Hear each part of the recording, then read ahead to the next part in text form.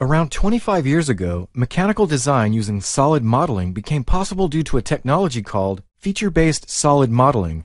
Feature-based modeling introduced a clever trick to make solid modeling viable on 1980s hardware.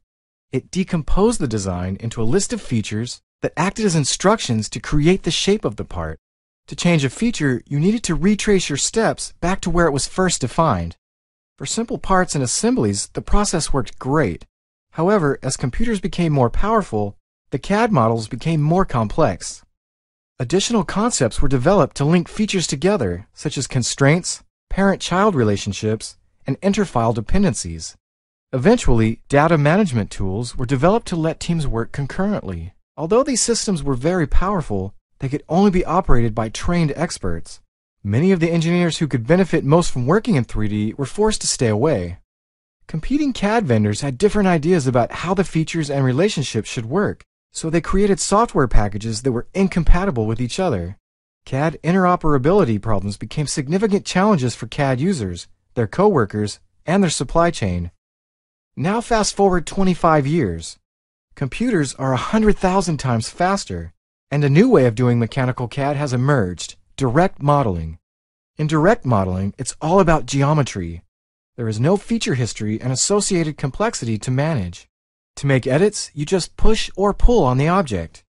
Constraints and parent-child relationships are no longer required, so it's much easier for anyone to create and edit solid models.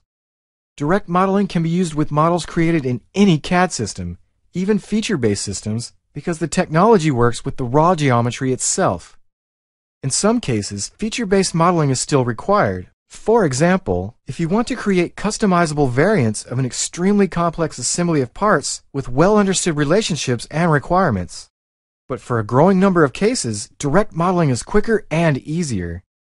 Say a design engineer is doing a concept drawing. He's got to test a lot of ideas. Feature-based modeling would slow him down because he'd have to know what assemblies, parts, features, and relationships he's dealing with before he starts. Every time he gets a different idea, he'd have to start again or rework his feature model. With direct modeling, he could build each iteration directly from the last one, adding and removing from each design without any hassle. Maybe you have to integrate components from a number of different CAD systems. Direct modeling works with imported data on its own, so modifying foreign and legacy data isn't a problem. Or let's say you need to prepare parts for simulation or manufacturing. In the past, everyone involved needed to use the same CAD tools. In many cases, the designs needed to be remodeled even for simple edits. With direct modeling, simulation and manufacturing users can simply edit the actual CAD geometry as required. What if you need to make changes to a model during a customer meeting?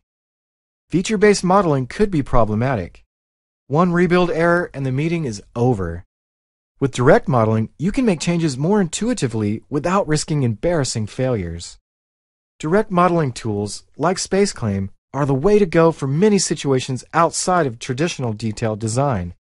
So while feature-based modeling is powerful, it has proven too complex for many applications and users.